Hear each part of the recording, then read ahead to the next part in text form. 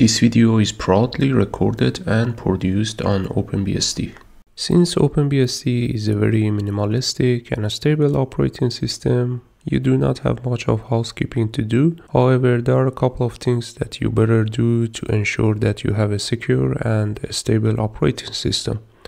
Let's begin. The first thing and the most important thing is to run syspatch once in a while, let's say every week or every 2 weeks, depends on what you prefer, and this will apply security patches to the base system. So for that one, just simply do as syspatch, and then you are good to go. If there is any patch, then it will apply it, and afterwards you have to restart your system. The next thing is to upgrade all the packages of the port tree. For that one, simply do as pkg add -ui. In case that you want to also add the verbose, you can pass the v flag so you can see the verbose output out of it.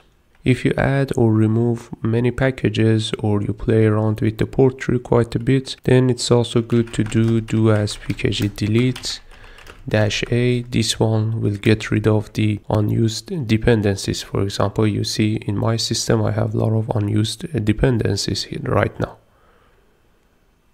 Every 6 months or so you need to upgrade your system to the next release. For that one, simply just type do as sys upgrade -r, and then this one will update the system to the next release. For now there is no 7.3, we have to wait for an additional 4 to 5 months.